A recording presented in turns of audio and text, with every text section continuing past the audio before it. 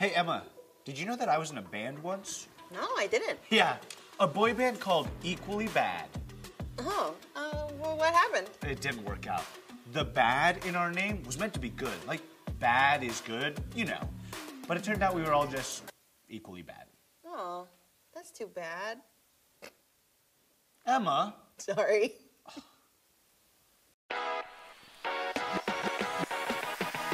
3, 2, 1. Press play. I'm Emma. And I'm Jay. Welcome to Press Play. Emma, that made me think. It'd be cool to be in a band. We should totally form one. Yeah? What kind of music will we make? Well, we both love Jesus, so we can make music about Jesus. As for the style, what about angsty 2000s? I love Jesus, yes I do. I love Jesus, how about you? I'm not sure. Okay, well, what about opera? I love Jesus, yes I do.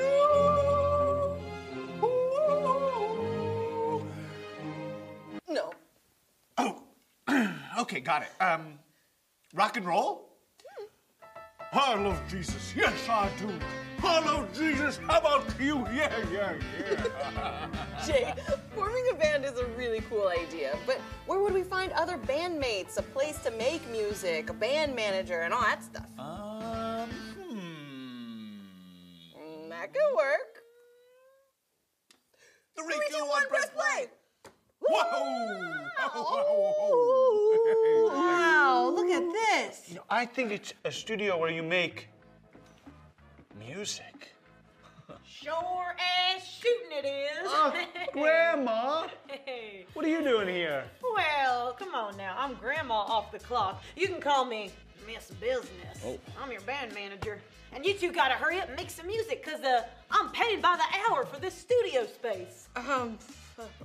Okay. And don't worry about a band name. I already got it. It's gonna be Emma and the Stray Cats. My cats are gonna be your backup dancers. Look, they're all warmed up and everything.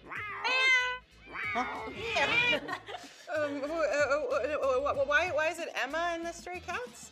Oh, yeah, well, they're not strays, but Stray Cats just kind of sounds cool.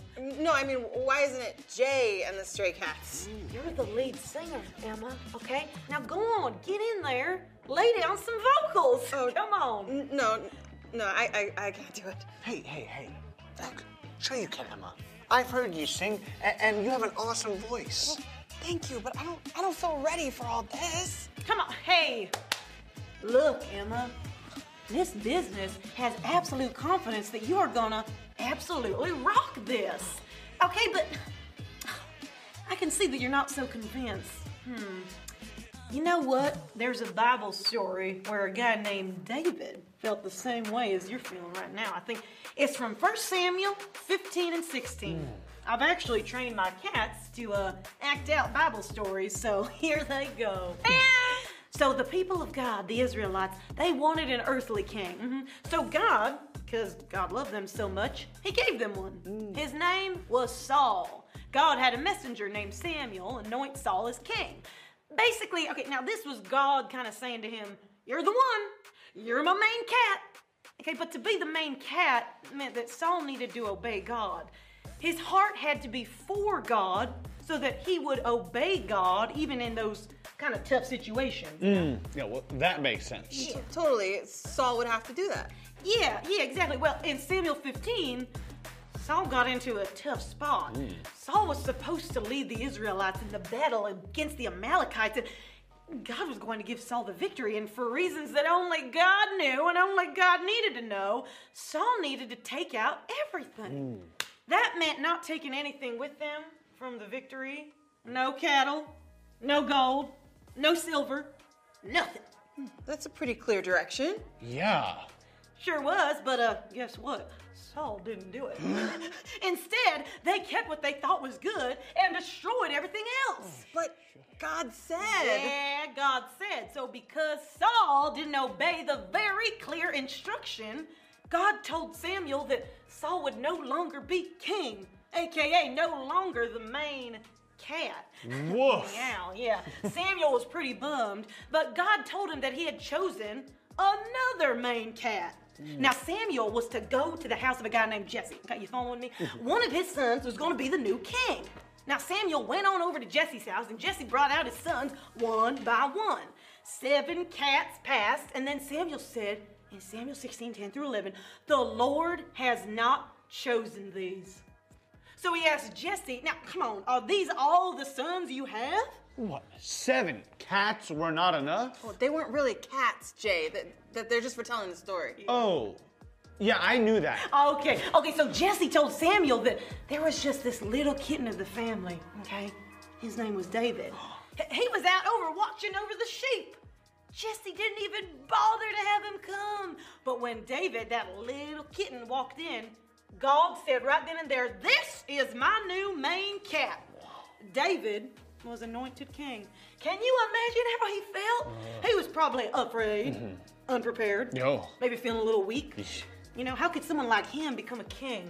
But Samuel 16:13 says, from that day on, the Spirit of the Lord came powerfully upon David. David didn't need to feel weak when he had the help of a strong God. And guess what? That same strong God gonna be with you when you sing.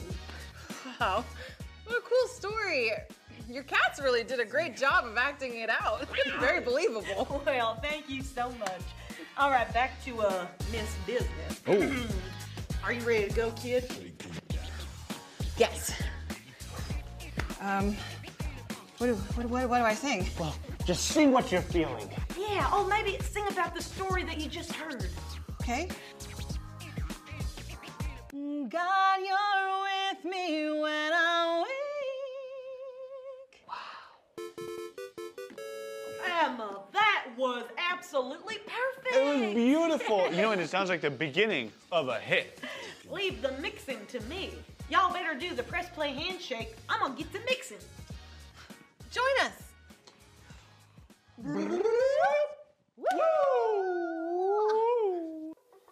God, you're with me when I'm weak. That's catchy. Let's recap.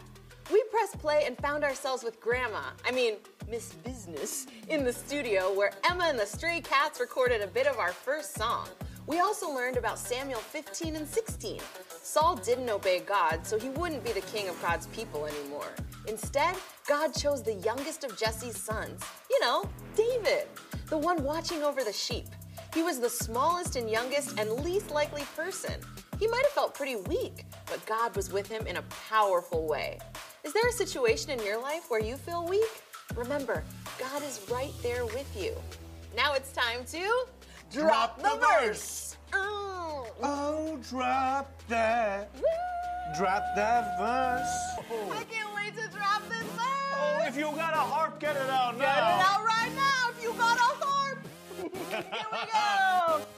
Sing to the Lord with grateful praise. Make music to our God on the harp. Psalm 147, 7. Psalm 147, 7.